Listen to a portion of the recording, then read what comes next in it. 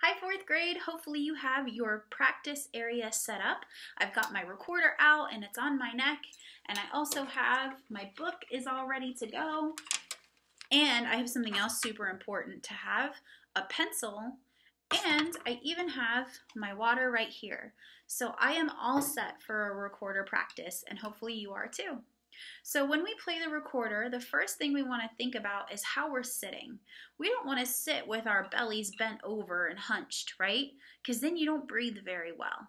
We want to open up all of that area, so we're going to sit up nice and tall, so that way we get the best support that we can when we play our instrument, right? So when we use our breath, we don't have to use very much air to make a note come out. A lot of people think you need a lot. You don't need that much. So we're going to do a practice on how we're going to breathe when we play our first note. So I want you to think of a candle flame. And I'm sure you've seen a candle flame move before without getting blown out. Have you seen that? I have too. So the first thing that we're going to do is we're going to have a pretend candle flame right here. And I want you to take your air and I want you to blow the candle flame out. Ready? Did you blow it out? I hope so, but we don't want to use that kind of forceful air when we play the recorder. So this time, instead of blowing out your candle flame, let's make that candle flame just dance and move a little bit, right? So here's our candle flame. Let's try again. Ready?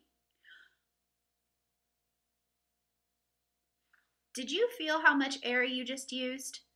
That's the same amount of air that we want to put through our instrument. So when we start playing our very first notes, we're actually not going to worry about where all of our fingers are going for the moment. We're going to instead worry about how much air we're using. So I want you just to hold right below your neck strap. There shouldn't be any holes there. And we're going to put our instrument in our mouth. And if you look to the side, you see this little dip. We're going to take the dip and it's going to go in toward us like this.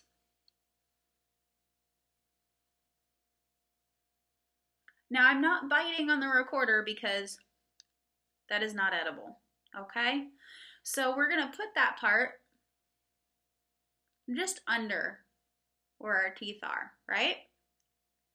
And it's over my lip on the bottom. Now let's use that same amount of air and play our very first sound. Ready? 1, 2, go. Did you make it sound like I did? If you went a little too high, then you're using too much air. If you came out with something like this, using too little air. So let's try it one more time. Ready? 1, 2, ready. Good job. So the next thing that we're going to talk about is what to do with our hands. So I would love it if you all held up your left hand for me. Mine is on this side. And I remember that it's my left because I actually wear a watch on this hand. And I don't on this one. So if you have a bracelet or something that you could put a dot on your hand to show that that one's your left one, we're always going to put that left hand on top. And from there, I want you to look at your fingers. Do you see the area right here on your finger? It's this flat part. That's what we're going to use when we're putting our fingers over the holes on the recorder. So we're going to start with our left thumb. So if you can hold your thumbs up for me, we're going to look at our recorder, and if you look at the very back, there's a hole right about here. That is right for our thumb. So we're going to put our thumb right over that hole. Notice that I'm not arcing my thumb up to go on the very tippy tip, but I'm flattening it out. We want to use the pads of our fingers to cover the holes. The next thing I'm going to do is I'm going to use my pointer finger, and it's going to go on the first hole right in front of the thumb. This note is called B. And if we were to look at it on the staff, it would be right here on the third line. Remember, every good boy, right? Or bad boy in our Mr. Everybody's Musical Apartment story. So that's our very first note is B.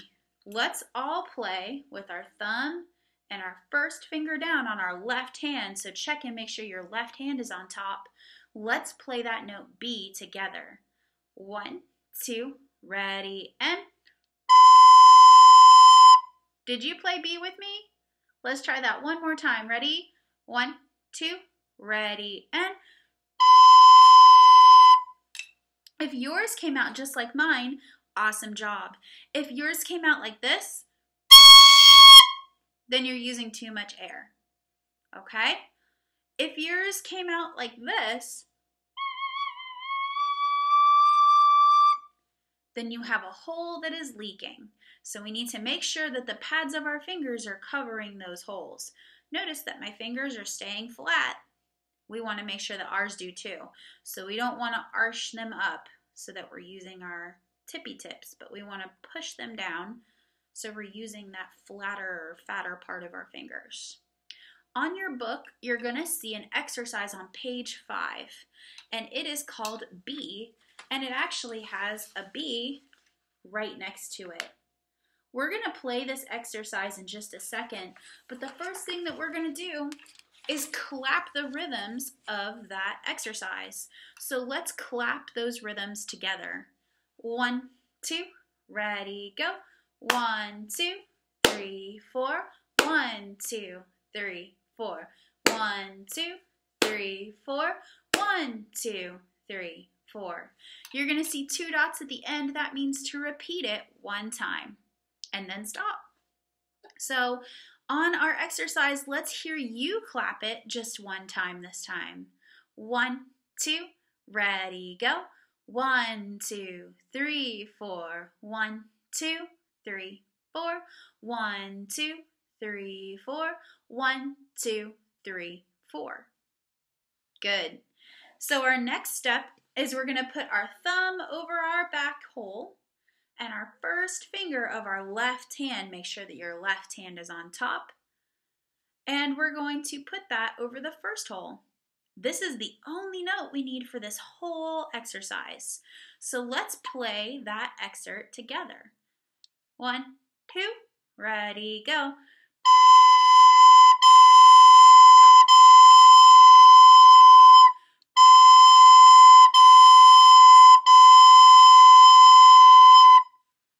How did you do?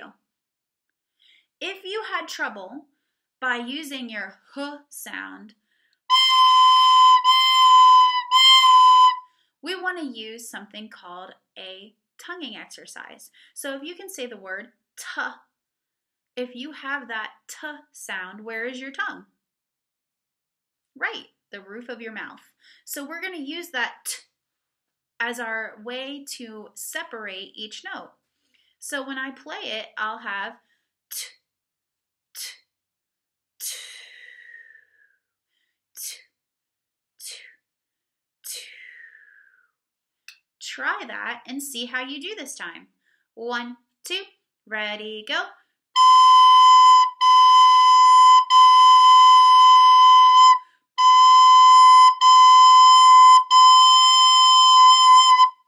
Excellent. Our next exercise has more B's next to it. And if you look in your book, it is on page 5, right here. So when we look at this exercise, we have some different notes this time. They're shorter. So we have quarter notes and half notes.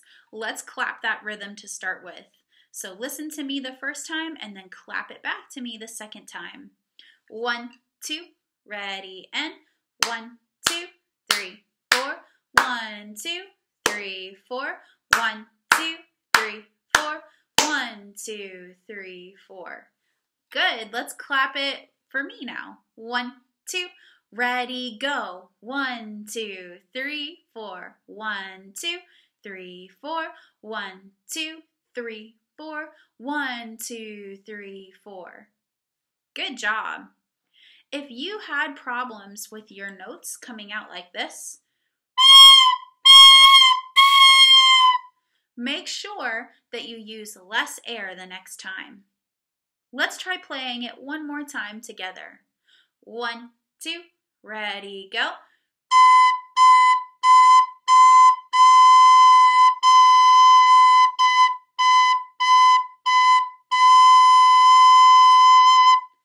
How did you do? If you're still having trouble using t for each of your notes, keep practicing and we'll see you back for the next video where we add a new note, which is A. See you later.